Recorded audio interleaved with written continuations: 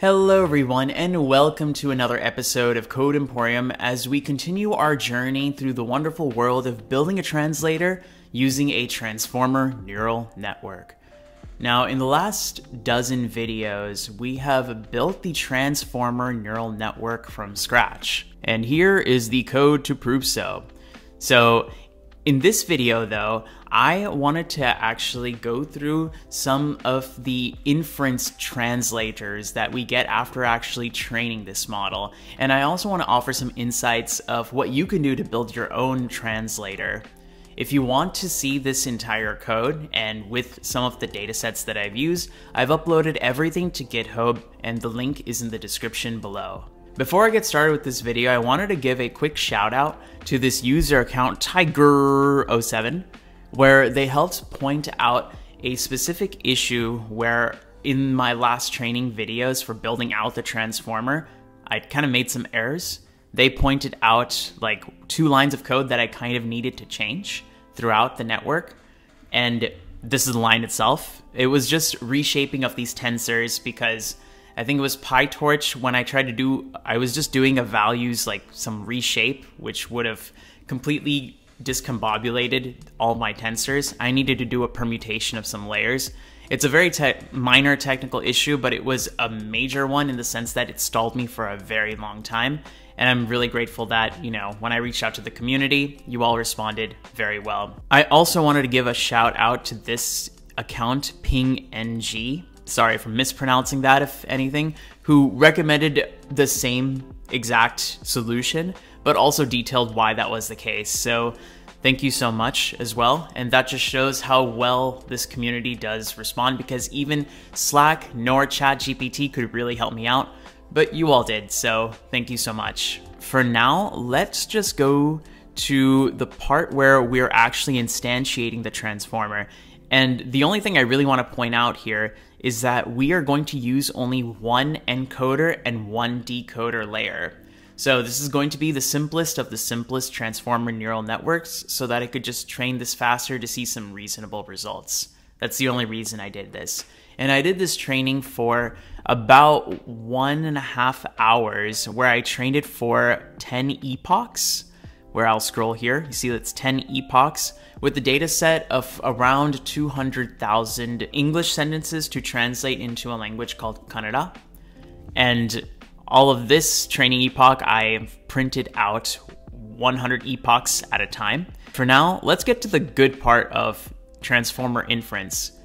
So this here is a character language model where we're generating one character at a time. And so you'll see everything is going to be within a for loop where I am generating one character at a time. You generate the token and append it to the sentence, and just keep doing this until you generate an end token, which will signify the end of a sentence. On doing so, you'll get a few examples. So let's just look at a few of them.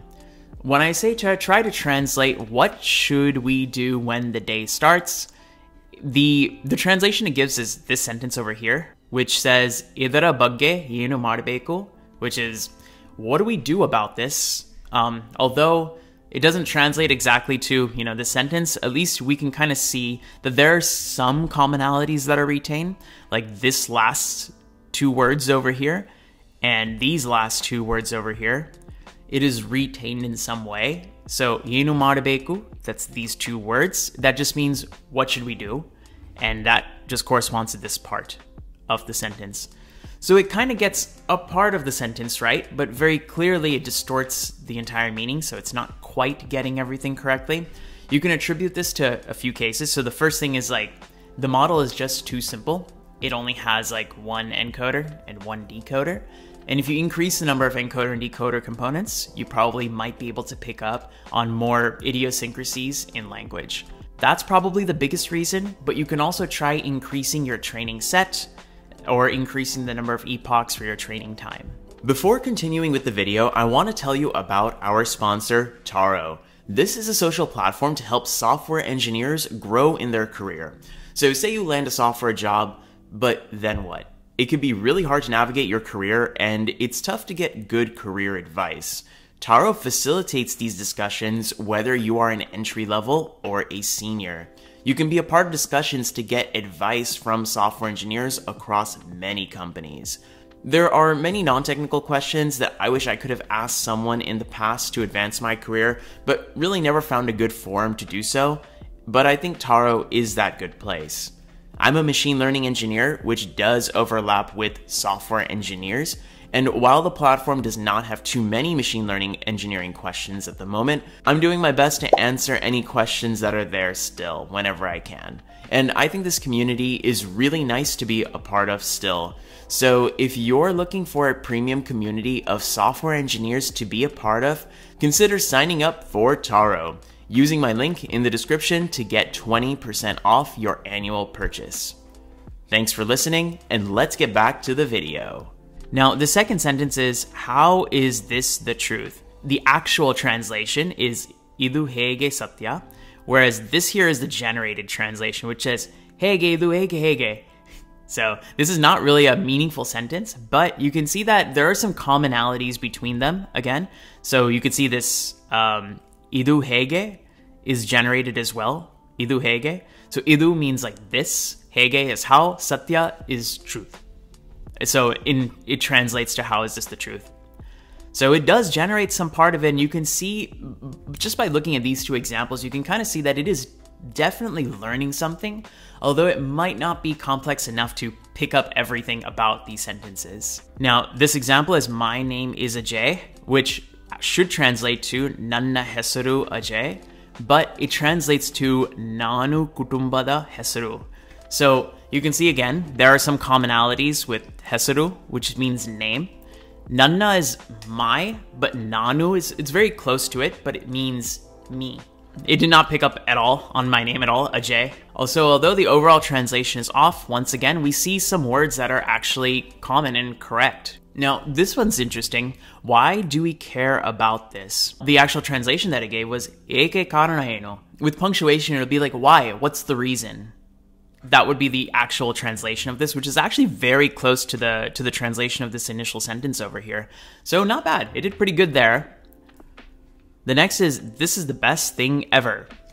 Whereas, you know, here it generates this sentence, but actual translation is this sentence, which translates to this is very unusual. So though the meanings are kind of off, you can see that there are just some commonalities between them again.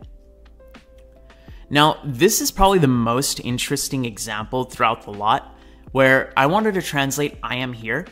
The actual translation is Nanu illiddene. The projected translation by the translator was Nanu keliddene. So there are different meanings. This means I am here, whereas this means I've heard something. And although there are different meanings though, you can see that from a character by character generation that this translator is performing, it's actually doing extremely well. The only thing in the translator's eyes that it got wrong was this E and this K. Like these two alphabets are like the only thing that are different in this entire translation, barring some small like la. They're both la's, but either way, just one or two characters are the only things that are wrong. So in the translator's eyes, this translation is actually a pretty good one. But this kind of made me think more about the fact that, okay, this is a character translation, but in general, word translations might actually perform better. But the caveat of using word translations is that your transformer will need to have a much larger vocabulary as opposed to what it has now. So you can see if I scroll up to see like what is the length of any possible characters that are possibly generated or tokens that are generated, you can see it's only a small set of values here, maybe like maybe 50 to 100 tokens or something like that. But if it was words, then all possible words were in this list. This entire list would explode to the tens of thousands because there can be so many words that need to be generated. So there's always this trade-off between larger vocabulary size but interpretable values. So you need like much more complex systems, like you need probably a more complex translator and also way more parameters in order to account for, words themselves. But with words though, the sentence length will technically decrease. While here I have provided like the maximum sentence length to be 200 characters, the number of words in a sentence doesn't have to be like 200 words. It could be just, a dozen or something like that we can cap it out. Now, here's an interesting one too. It says, click this, and this would be the translation, which is idannu click mari, which is click this. But the actual translation is kyan click, click, click, click, click, click, click, click mari. So, although it does get this last part right, click mari, and it does get it here, it just loves click, click, click, click, click. So, it's just funny. But it is, once again, understanding what the task is, at least to an extent. Now, the same thing is here. Where is the mall?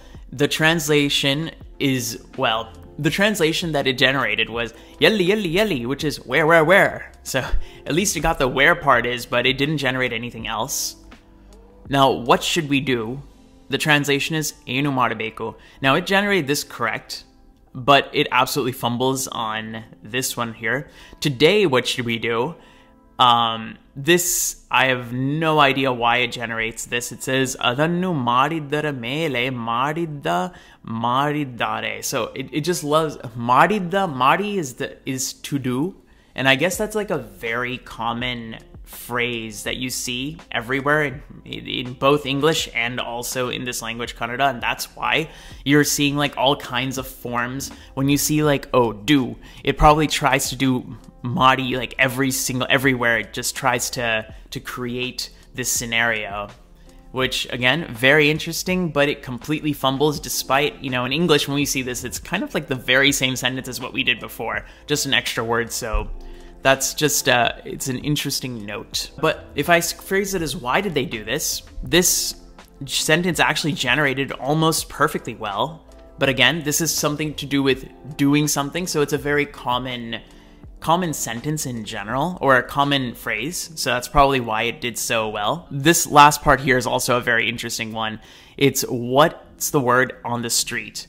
And the generated translation is idara bagge, so what is the topic of this, or what is this about, is the translation, which kind of does semantically relate to what this actually means, this little idiom here. Let's now go through some insights where I'm probably going to give you some information and some tips when building out a transformer on your own with any language. So first of all, I wanted to say create a translator with a language that you understand ideally, because it's just so much easier to see where the transformer is doing things correctly and where it's also doing things incorrectly. So generating that insight for yourself, I think, is very important. And you can better do so if you understand the language itself. So in this case, people were saying, why did you use Kannada? It's because I can understand and I can properly evaluate it. Otherwise, I wouldn't be able to come up with the insights that I did. Piggybacking off of that, here's I think a pretty important insight that I haven't really seen anywhere, but I'll describe here. So when training, typically the English character set is known as what we call an alphabet, where every character kind of has a phonetic representation to it. In a language like Kannada, it's more of an alpha syllabary. So you have individual units to actually be complete like syllables themselves. And in doing so, that means that even though, like for example, this word, I think I typed it out here. So this is a character. This is ma. Ma, if you write it out in English, it would be M-A with like, like an accent on top of it. That would be, so it's like multiple characters in English, but it's a single character in the Kannada language. However, when I was dealing with tokens here, the way that I'm tokenizing the data is I'm also treating it as like multiple tokens. So it would be m plus a. Even though in the current language, it's actually supposed to be one character, I am treating it as two characters. And so what semantically just makes more sense is to create a tokenizer that will not just divvy up the entire, Kannada like word into very sub characters, but rather divvy the Kannada word into actual Kannada characters themselves, which may or may not be a combination of two or more of these characters. Also, alpha syllabaries are a type of script that are not confined to just this language, Kannada. There are many alpha syllabaries out there. And so just understanding the writing style may actually create a translator that is more meaningful.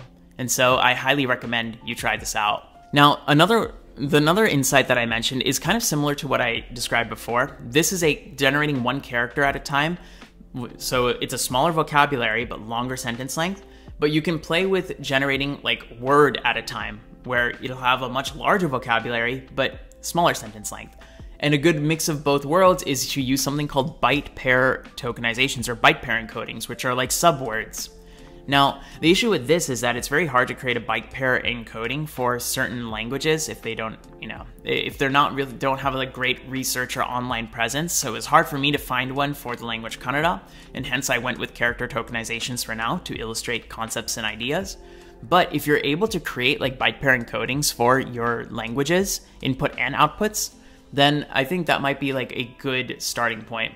In fact, I think this is exactly what's happening in the main paper and a lot of other research associated with generative models these days. Another one is to make sure that your training set has a large variety of words in general. You could see that above when I illustrated here. There's a lot of sentences that are like to do, right? Mari there's like a lot of these sentences that kind of go marbeku and mari over here. In fact, if you look at this data set, there's actually 10,000 cases at least of there's like millions of records here, but there's like 10,000 cases at the very least where we just have this entire word called marabeku, which is I have to do. And that's a very common phrase. So I would suggest you try to plot out every single word and their frequency counts just to get an idea of what kind of data set you're dealing with, whether it's very catered to like news, government articles, politics, or if it's catered to just like general and random sentences, which ideally would be the case for general translators. And the other one is just more technical, where you're increasing the number of encoder and decoder units, as I've only used one, keeping it very simple. But you can ideally try with more encoder-decoder units to pick up more complexities and intricacies in your languages. Overall, yeah, this model has definitely learned something, and you can use it for, other languages instead of Kannada as well. So I still hope that all of this, which is going to be available on GitHub, and all of the videos before this illustrate in general the concept of how transformers work.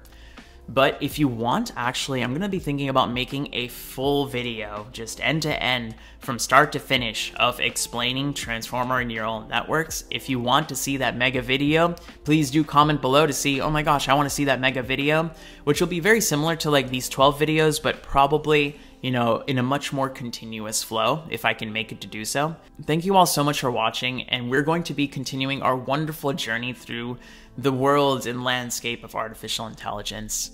Thank you all so much, and I'll see you next time.